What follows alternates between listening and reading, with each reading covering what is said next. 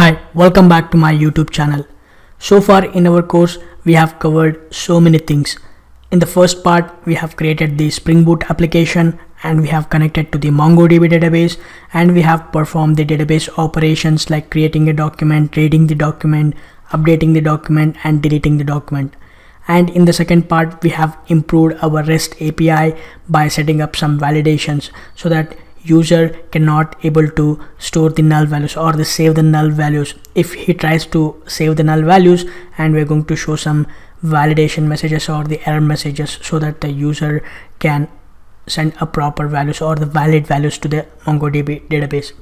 And in this part, we are going to set up a production database and we are going to connect to that production database through the Spring Boot application, and we are going to deploy our Spring Boot application to the live web server. So let's begin. In fact, there are so many services available online which provides the production databases. We can provision the production databases for the MongoDB. In fact, the MongoDB team itself has provided a service which is called MongoDB Atlas.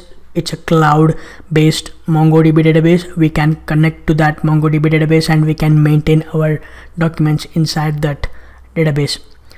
They are also having a provided two plans. One is a free plan and a paid plan. So we will be using the free tier. In fact, that is only for the hobby purposes. If you are creating any hobby project or any personal projects, then you can use that free tier. In case if you are going for any client projects, then make sure to use the paid version because that will be more robust. Okay, so now let's go to the browser and see how to set up the production database. So let's go to the browser and search for MongoDB Atlas and make sure to select the first link, which is from mongodb.com. First, you need to create an account inside this MongoDB Atlas.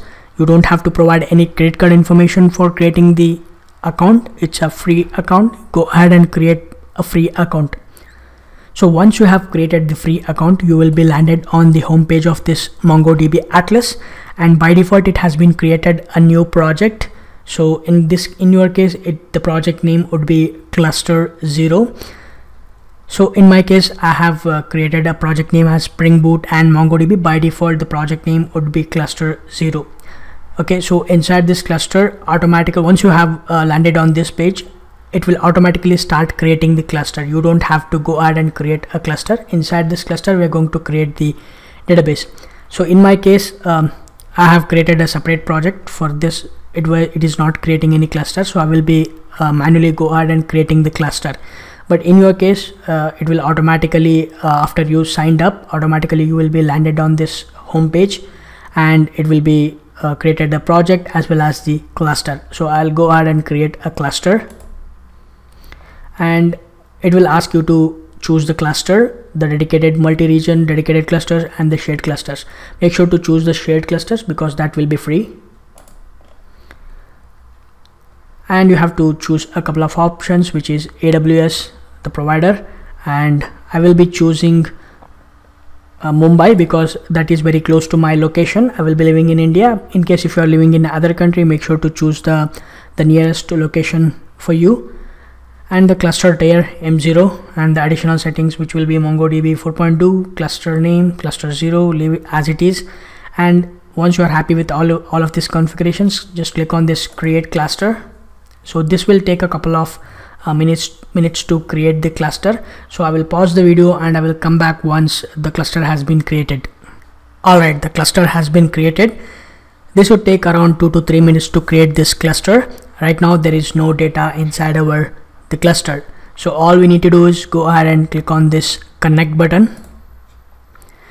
And now we have to set up a few things. So we have to add an IP address so that we can connect to this cluster from anywhere in the world.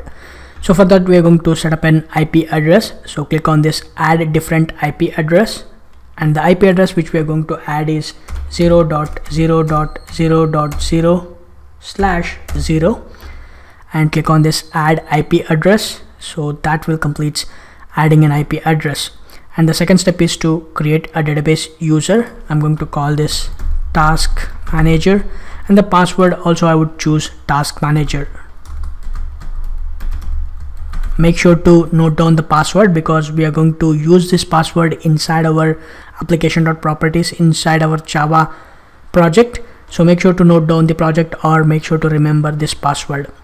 And once you have given the username and password, click on this create database user. And the next step is we have to choose the connection method. Click on this choose connection method. In fact, there are three ways to connect to the MongoDB to get the connection, and the one which we are going to use is connect using MongoDB Compass. MongoDB Compass is a tool. It is a GUI application just like Robo3T, which will help us to connect to the MongoDB URL to this MongoDB database.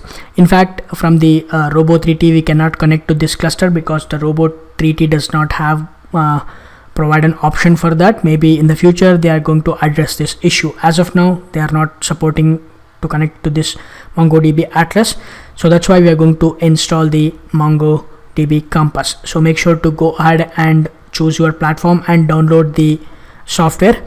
I have already downloaded and installed, so take your time and download it and install it. So I will see you in the next video.